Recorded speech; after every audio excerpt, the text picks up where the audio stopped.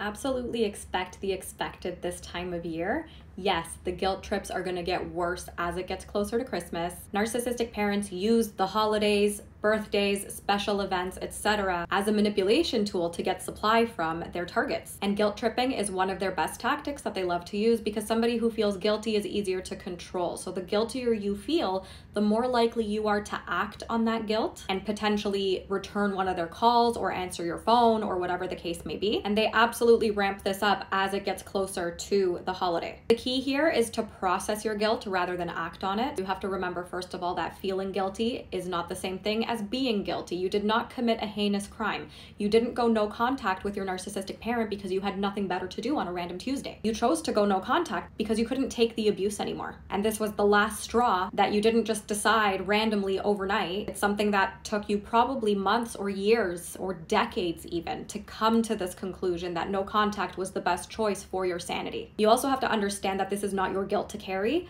Your narcissistic parent should be feeling guilty for abusing you for your entire life, but they project that guilt onto you by making you feel guilty and making you feel like you've done something wrong. You're the worst person in the whole world because you, as an adult, made the empowering choice to protect your sanity from your narcissistic parent who has done nothing but try to ruin your life for your entire life and well into adulthood. The key is that you want to acknowledge that you feel guilty, let yourself feel guilty, and then that guilt is going to go away. Because the more you try to push it down and ignore it, it goes absolutely nowhere. It stays stuck in your body. And when you don't know what to do with that guilt, because nobody teaches us this, you just end up feeling worse and worse, and then you end up acting on the guilt and making a bad decision, like answering the call. Try to get into the habit of feeling your emotions rather than acting on your emotions, and it might just be a little bit easier to navigate through this holiday season. If you want to dive into this a lot deeper than what I can tell you in a couple of minute video, I invite you to check out my $9 holiday survival guide where I dive much deeper into this. Or you can also join my exclusive community membership where I have shared my holiday survival guide, walkthrough video, plus exclusive holiday masterclass to help you get through the holidays this season. And you can also connect with fellow survivors who are also on the same healing journey as you are. It's less than $1 per day to get started. You can cancel anytime, no questions asked. Just follow the link in the description to grab the ebook or join my community membership.